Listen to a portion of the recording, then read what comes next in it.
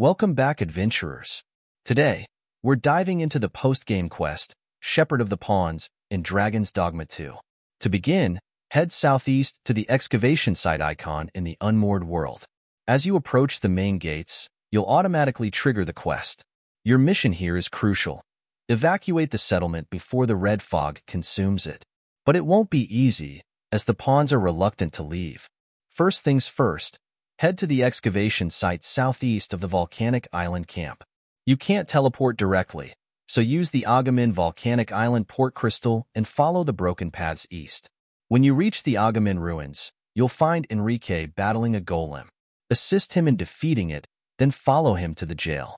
Once at the jail, you'll discover that the pawns are under the command of an overseer. They refuse to leave until you locate the Godsway artifact. Grab the Overseer's Lodge key and unlock the house opposite the Agamin ruins inn. Inside, you'll find the Overseer's corpse and the diminished Godsway. Return the Godsway to Enrique at the jail. With the pawns freed, the settlement can be evacuated successfully. And there you have it, another town saved in Dragon's Dogma 2. Thanks for watching. Don't forget to like, subscribe, and hit that bell icon for more Dragon's Dogma 2 tutorials. Until next time, happy adventuring!